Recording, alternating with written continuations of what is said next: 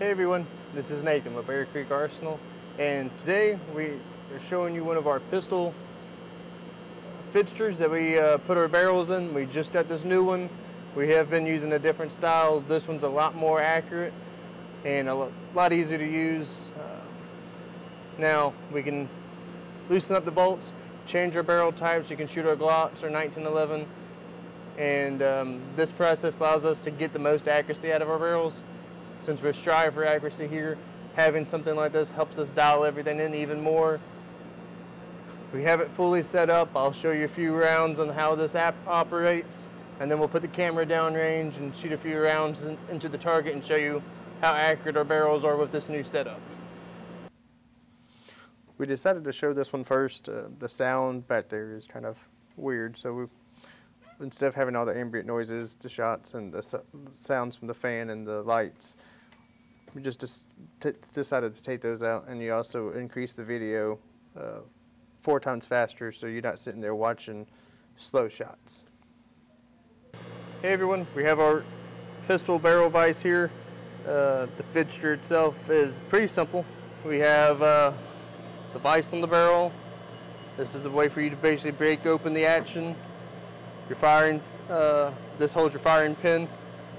Your controller, it's pneumatic, which is nice. It's just, I hit the button and it fires.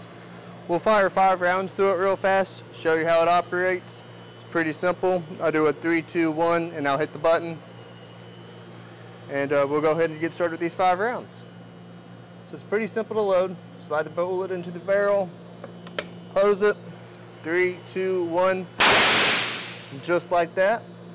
And you can break it open, pull the round out, and go to the next one.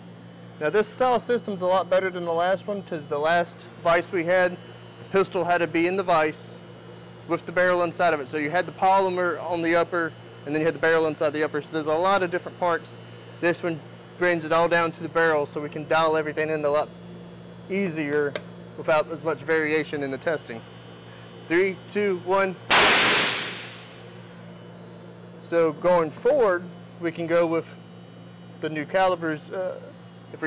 Whatever new caliber we go with, we can dial in the twist rates and see which one has the best variations on the barrel. Because one twist rate might be great for one particular bullet, but if a large range of bullets, you want to find the one that works the best with all of them.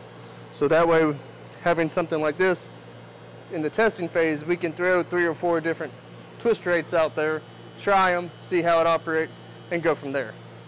3, 2, 1. The particular barrel we are testing right now is a 23 conversion barrel, so we're shooting the 9s through it. And it's, with this style setup, a lot more accurate than our old vise. 3, 2, 1. And then turn, a lot easier to use. The last one, to change the lower, was a 5-minute process. This, 2 bolts, just pull it out, put the new one in, and you're good to go. This is our last one. 3, 2, 1. And that was it. 5 rounds from this barrel fixture. And it's on point. It takes away a lot of the aspects of variation since it's right on the barrel. And going forward, you'll see a lot more use out of this. I'll actually probably do a weekly series with this particular setup.